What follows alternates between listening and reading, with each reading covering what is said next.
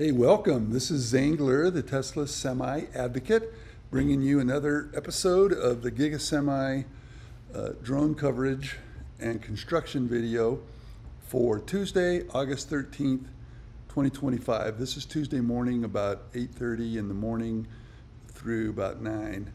And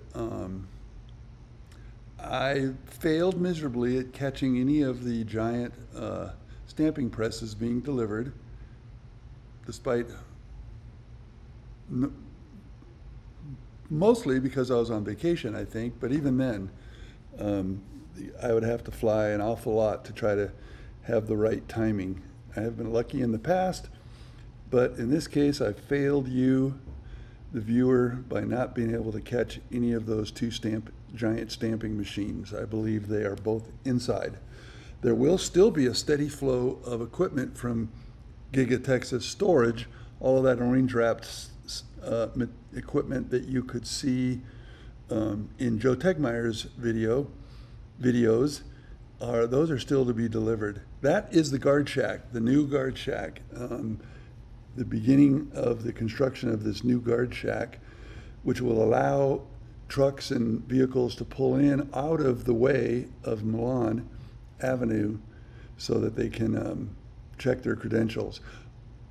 More about all these cars later. There's a lot of cars parked up here using the shuttle service. There's a little shelter that was there before the guard shack, right next to the guard shack, and it is there's a massive amount of work going on at the LFP factory down on Milan, across the street from the prototype semi factory. And a crazy amount of workers, and you'll see later, and I'll actually do a separate video showing all of the vehicles. There's serious work going on in there. They showed us video of what looked like a completed LFP assembly line there, but either they're replicating it, or there's Optimus going on there, or they're still working on that. Okay, here we have a nice view. There's that guard shack and that shelter that I talked about, and all those cars parked. I think a vast majority of those cars parked up there are being shuttled over to the LFP battery factory. And you can see why. There's signs along the road saying additional parking up here. The road, both sides of the road are littered with parked cars and Tesla safety vests going in and humans with Tesla safety vests going in and out. And so here we have here's the Megacharger, and that, if you look closely, you can see the new style cabinet that's going to support the Megacharger. They've cleverly disguised them as porta potties. They're actually cleverly disguised Megacharger cabinets, and you'll see more, and that's to prevent vandalism, discourage vandalism. And that is, in fact, tongue-in-cheek. You can see all of the new train, I believe it's train AC units that are on the roof here. Correct me if I'm wrong, I believe we saw that in the past, and I did have a viewer ask. All of that equipment there is staged, and I do not believe that's permanent. There's a large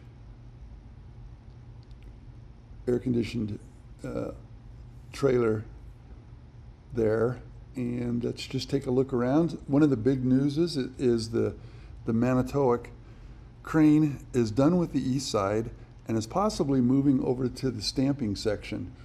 Also, for the first time ever, we've begun the massive paving on the south side of the building has commenced, and all of those trucks are carrying asphalt to be fed into that asphalt paving machine. And you can see that the Section C and Section D along the south end look to have all of the AC units installed. The far right corner, the far south northeast corner, right there we're looking at, looks like it's prepared for something, a bunch of additional AC units or something different.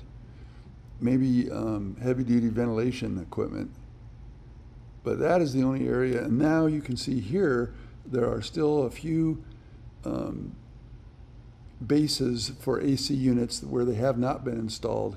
That may be where the crane is working its way over to place those final 4 AC units. And then again, there's a large grid base similar to the northeast corner here by the entrance that is either for a row of AC units or something different, ventilation or something to that effect. Nice look at that Manitowoc crane. And you'll see later, I had no idea, looking through my little drone viewer, that the crane was actually moving. You'll see later that it was, but first we fly over and see what's going on with the Gantry crane. By the way, this might be a good time to mention, in my last video, I asked you, the viewer, to mention what you think is missing. I saw something conspicuously absent on my Saturday flight, 3 days before this flight. And that was humans. Even on a Saturday and even on a Sunday, I have never, ever seen 0 humans working. I don't believe there's a single human captured in last Saturday's video. And that is unprecedented. Now, I heard that there was a massive amount of activity on Sunday. So I'm guessing that they took Saturday off and went all in on Sunday. I think I see bases for AC units there, but not on the tall section, not on the tallest section of stamping section G, but I believe I see some room for AC units, some bases for AC units on the lower part of section G. And that would explain, also correlates with the fact that they haven't paved this area yet, allowing for the crane to position itself over here. We'll see. I'll fly tomorrow. I'm going to fly like every 2 days because I don't have a job. I am retired as of July 31st. So I'm going to grovel a little bit here and ask that if you are interested in Tesla Semi or the construction of the Tesla Semi high volume factory, that you take a minute and subscribe or follow as an interim step, as the easiest step, and help this channel get a little bit more traction. I, by virtue of having more time, will endeavor to make it even more interesting. All right, what's going on here? Gantry crane. They're disassembling it, and there's that crawler unit that can move heavy equipment around, which probably was used to move those stamping machines in. But so the gantry crane is being disassembled. Have they finished with it, or are they repositioning it? Stay tuned to find out, as we're going to fly about every 2 days, except when I go fishing. I always say people who get bored in retirement don't fish. Here's a beautiful view of the northwest corner of the building and the surrounding area. Legacy Giga, Nevada, GF1 in the background. The crane. From here, I'm going to live up to my promise, and I'm going to run over to the big dog Tesla Semi that's been standing guard over this construction site for several months. First, let's take a look around. A massive amount of construction including a building of interest that we're about to see. This huge building coming into view right now, that tan building, occupies an amazing location in terms of view. However, it has no windows. The reason it has no windows is because it's a server farm. The million-dollar question is it a cloud server farm, a boring cloud server farm, or is it an AI server farm? If you know anything about that building, the owner of the building, let me know, and also let me know if you want me to do a video of it. Look at all the cars parking along the road. The building in the center right is the LFP factory, and there are cars parked all up and down Milan, which has never happened before. And so there's a lot going on. This is the building, the twin Milan, one of the two Milan twin buildings that went up pretty expeditiously. And next to it is the second of the Milan twin sites where I fly the drone from. And when they move up there, we're going to have to find a new spot. Now notice that little crawler is moving. It is moving that large beam from the gantry crane, going to the north. So maybe they've finished. Here, those are those bases, by the way. I was going to say maybe they finished with all of the equipment in section G, but we did just see what looked like at least 3 bases for AC units in the stamping section. Now we're going to go pay a visit to the big dog Tesla Semi with super single tires and see if there happens to be another Easter egg placed there. And Tesla Semi folks, show us some love by putting a cardboard cutout of John Wayne or someone in the Bill Gates would be hilarious. Oh God, they got to do that. I might buy the Bill Gates cutout if you can buy one. That would be hilarious to see Bill Gates cut out in the driver's seat in the window of this. Sometimes I have brilliant ideas, and that's got to be one of them. Forget John Wayne.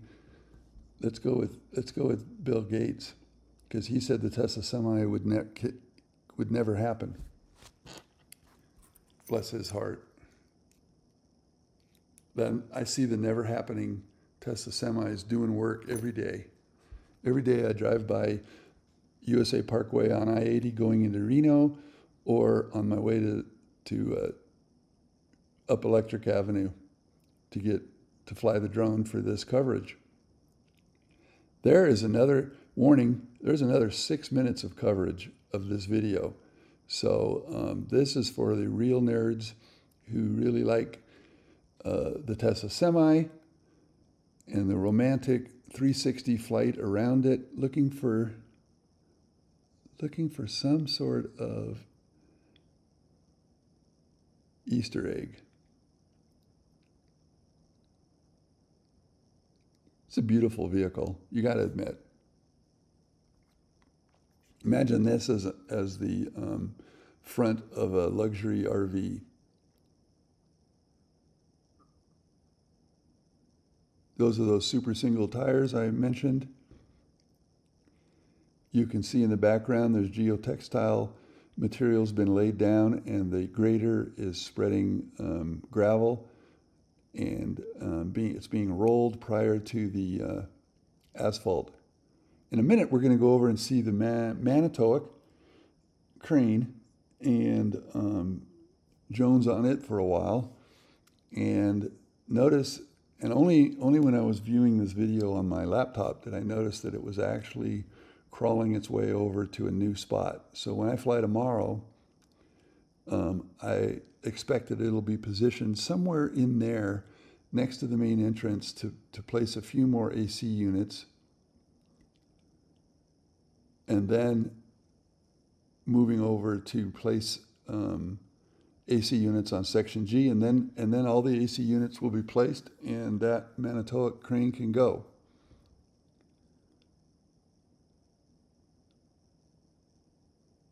I think we just saw the shadow of the drone. That was kind of cool.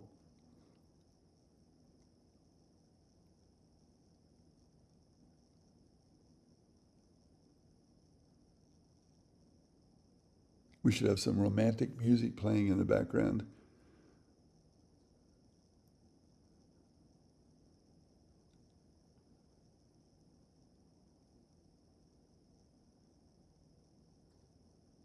Grader in the top left, doing its work.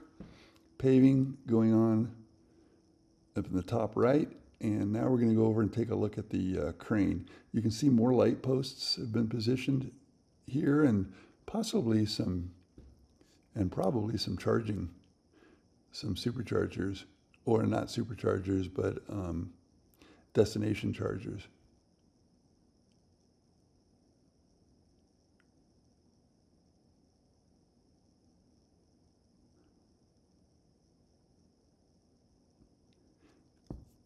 Those rows of vehicles are support vehicles for the crane. And when we get closer, we can see that it's actually moving.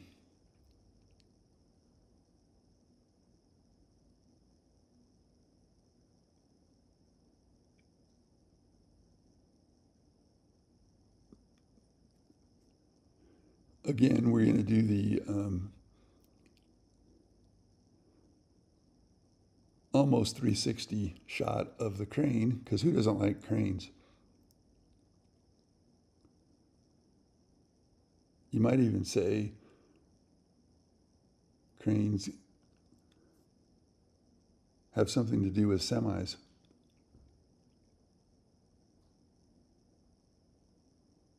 Notice that the weight is forward because the crane is up high and it's moving. And I'm no expert on cranes, but when it starts placing material, that all those weights slide back on that jig.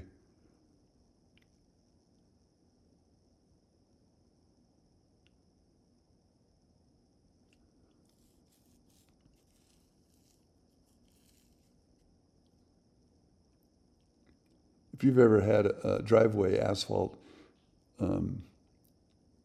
paved, you know that this is quite a large contract for the local asphalt paver that got the contract. I think someone mentioned that that they had got the contract, I think on Facebook, which I'm not on, but my neighbor is, and he mentioned that somebody was bragging about the amount of asphalt involved in this project, just like someone previously working for the concrete company mentioned how much concrete was involved. All right, here's the guy standing and communicating with the driver. Here's where you notice this thing is moving ever so slowly. Had I known it, I would have stuck with it a little bit longer, but that's a hell of a crane.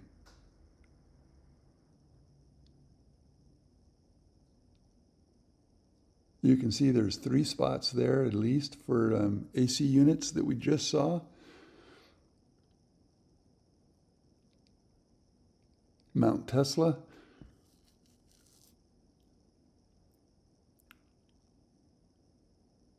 Many people wonder what's going on with solar, and the rendering of this building does not show any solar on it, but there's enough land in the surrounding area. That particular Mount Tesla is east facing, but even though south facing is technically the ideal alignment for solar, east facing is good because west facing, I should say, is good because it provides solar in the afternoon when demand can be the highest. And those are those secret